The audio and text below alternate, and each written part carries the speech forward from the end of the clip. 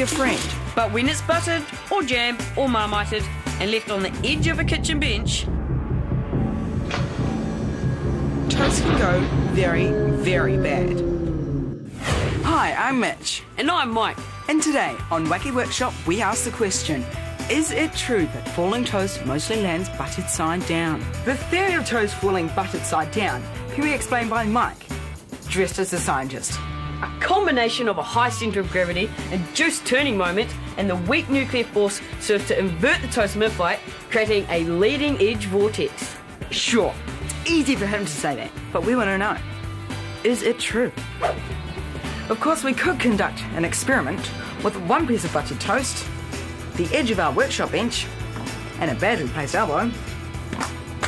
But what would that tell us? Butter up or butter down? It could just be a fluke, a one-off. That's why we'll be using not 1, not 5, not 10, but 20 pieces of buttered toast, all pushed off our specially built workbench by our specially built pusher-offer. Yes, it's a piece of wood. Yes, it's a piece of wood. Safety goggles on. Earmuffs on. In 3, 2, 1. Bando!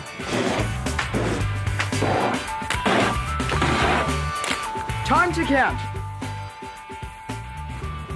19 out of 20. That's 95% of buttered toast landing face down.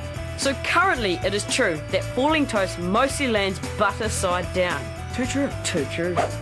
But wait, falling off the Wacky Workshop bench is all very well, but would the result be the same if we dropped not 20, not 50, but 100 pieces of buttered toast from the 3rd story of a building?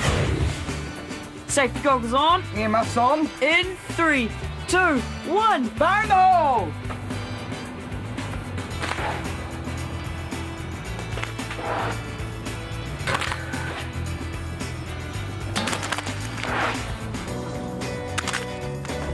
Time to count. 44 out of 100. That's 44% of our buttered toast landed face down. Too true. Too true. Dropping 20 pieces of buttered toast from the Wacky Workshop bench resulted in 95% of buttered toast face down. But 100 pieces of toast dropped from a 3-story balcony resulted in 44% of our buttered toast face down. And so, after rigorous experimentation, we can assume this extremely scientific result. It's not true at all. Toast will fall on either side from any height, regardless of butter. Thanks for visiting the Wacky Workshop. I'm Mitch. And I'm Mike, saying bon appetit.